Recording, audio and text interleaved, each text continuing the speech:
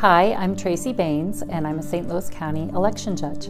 I have worked about 10 years, there's 4 elections a year, so about 40 elections. I definitely wanted to be a part of the community process.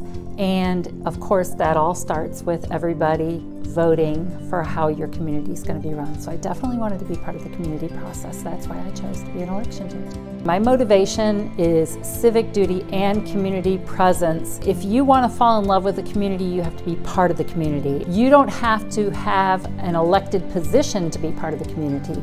You can make sure that those that are elected are doing their job, and you can come in and make sure that you have a say by voting and how all that happened. We have a tight group of people at our election and polling place. It's definitely encouraging to see it. Everybody here seems to be super polite. Sometimes we don't always agree on everything, but we work through it in a bipartisan way in guiding our people that come in and vote, just to make everything fair. Nowadays it's really easy. You can sign up online for the classes and everything. There's all kinds of times, running times, different days of the week, all through the month, so it's very simple. It's not a lot of time. I mean, one day, 4 times a year, if it's a 4-year election cycle, is not a lot to make sure that your community is running how you would like it to.